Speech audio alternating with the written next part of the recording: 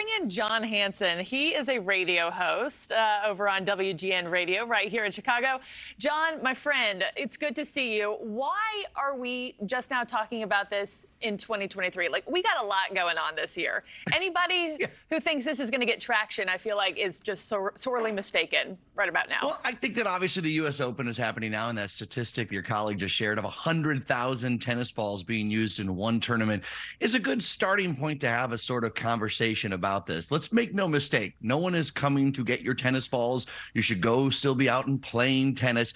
I think it's about changing your mindset a little bit in just one small way. Look, this is not going to solve the climate crisis, getting all tennis balls recycled. 330 million of them made every single year certainly is a lot. There's a lot of deforestation concerns with the rubber that goes behind it. But this is just a very small dent in the environmental concerns. But look, us talking about it can certainly spur on some change, but it can also contribute to something people call climate fatigue. We get it all the time when you are so inundated with bad climate news and so many different sources of climate problems, it can become overwhelming to average Americans. Yeah. Also, Jon, how do we know that it takes 400 years? You know, I don't think we have a 400-year-old tennis ball or a 400-year-old person sitting there watching it decompose. That seems like a number that an eco-advocate or a group, you know, like this one might have There's no come like up with. 4,000-year-long time-lapse camera that was invented that long ago that has been looking at this over years. But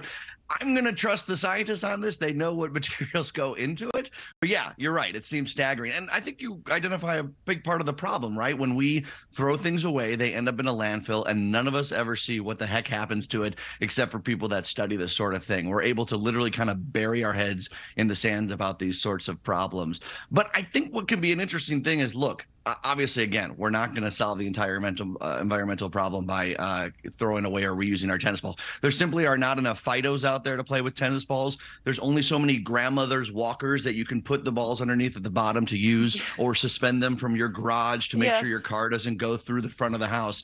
But people say, climate activists say, and some scientists back this up about the psychology, that by making just like a small change, if you are a tennis player, that can spur you on to other environmental changes. And just if we can compartmentalize certain changes in our life, it can help us overall change things. But it can be fatigue, right? I get grocery bags still in this where I live, you know, the plastic bags, and there's only so many you can stuff inside of another bag. Yeah, we all have the special drawer for those somewhere in the kitchen.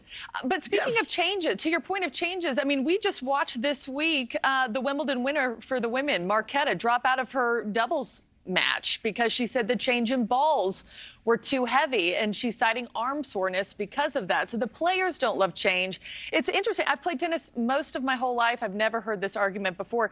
Is the tennis ball portion of this just a bigger picture conversation for other conversations about creating more sustainable sports equipment? Like, is this happening in other arenas? You know, honestly, I haven't heard about it in baseball stadiums. I don't know. I know that a lot of rubber gets used to make baseballs too. I haven't heard this argument when they go through every single time a ball touches the dirt, they have to replace it in a baseball game. I know I've lost so many golf balls into lakes and forests, and no one's had a conversation about that too. That doesn't mean we shouldn't have one though, right? Like, you might just need a new coach, Jon. I did a lot of new things, new clubs, coaches. Free up your weekend. Swing. There's a lot that I have lined up. Okay. Well, Jon Hansen, thank you for entertaining us this morning. Thank you for your insights. We do appreciate it. Pretty fascinating. Thanks, Marky. Thank you for watching. Go to newsnationnow.com to find NewsNation on your television provider. And don't forget to click the red subscribe button below to get more of NewsNation's fact-driven, unbiased coverage.